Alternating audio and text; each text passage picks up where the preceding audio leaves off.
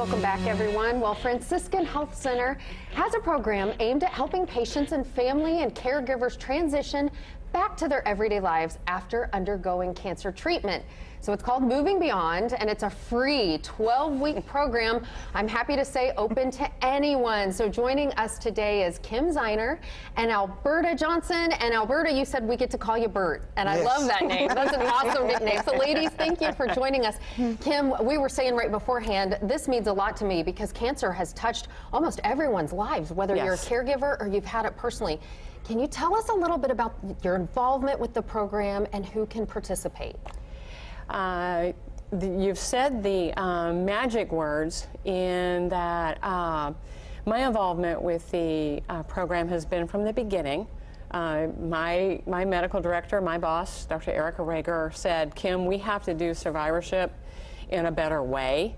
And we were doing individual appointments, and I was working with individual people, and she said, let's do a small group effort, because survivors and caregivers can learn from each other, we can learn from them, and she said, you know, let's work on that. And so we did. We partnered with Cancer Support Community here in Central Indiana, locked ourselves in a very small room. Oh, good things happen in small rooms when you're locked in there with people. You know, and hammered it out. Okay. And ran it by a pilot group, and they gave us some suggestions for adjustments, and it was born. And how long ago was that? How long has it been going on? Fall of 2015. Okay, so we're going on our 4th year, and Bert, you've had experience with it from the caregiver's perspective, right? Yes. What did you receive? What do you think the average caregiver needs to be supported? Some of the challenges that you went through as a caregiver. As a caregiver, I had a lot of questions, and my husband was the patient, and I had a lot of questions because as you're going through treatments, you know, you always wonder, what can you do here? What can you do there? Or what should I be doing? Or what could be happening? And they just don't have enough time in a doctor's office to sit there and explain the whole process. So my husband finished his treatment in February 2018, and he was had a 3-month period of healing.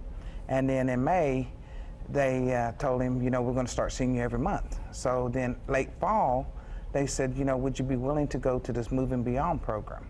And we said, well, what is it? So they said, well, it's kind of like nutrition and educating you, plus it'll get you back into exercise because, you know, every cancer patient goes through a ruling. I mean, it's just hard on them. I mean, you know. So we started in January, and it got the fire going. I mean, it answered a lot of my questions, my concern. You know, why are we flying on a kite, 2 days, and then the 3rd day you're down and not feeling well? You know, how can that possibly be? So Kim her program has educated us in many, many ways. And I strongly advise that anybody that's gone through cancer and is in the healing process to go through this program. Great. But even as a caregiver, you know, I went with it, my husband, and it educated my husband, and it got him, you know, it helped the both of you, it sounds like. So we just have a few seconds left, but Kim, it's open to anyone. Anyone. You're a survivor yourself. Yes, I am, 30 so years. Your heart's in this. How can people access it? That's what we need to know. 317. Call Kim. We've got her number right there. That's it. That's me. And the best part about this is it's free. It's free. So you don't even have to be signed up with Franciscan And you Health. can attend as many times as you want. We love it. Thank you for supporting the people that need it in our community. Thank you. Yeah, and all the good work you both do. We appreciate you, and congratulations to the both of you. All right, Phil.